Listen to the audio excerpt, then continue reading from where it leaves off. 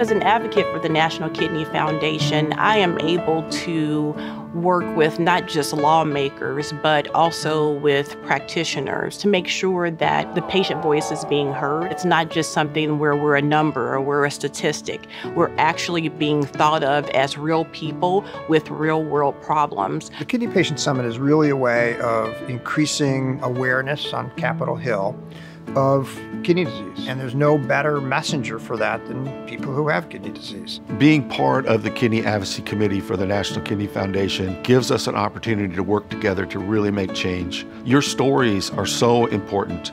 Your stories make things real. They give us the tools we need to make a difference. On Medicare, the cost of our medications were $14 a month. Medicare goes away after 36 months. The cost of those medications are in excess of $2,200 a month. Simply put, we just can't afford that.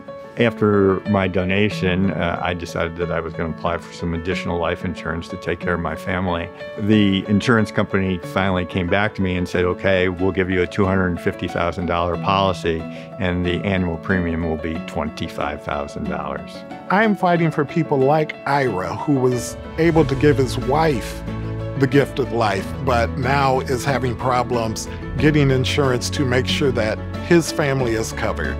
Donors are on the hook for all kinds of costs, not just lost wages and other expenses, but also the manageable but real health risks they may deal with down the road. We've waited long enough.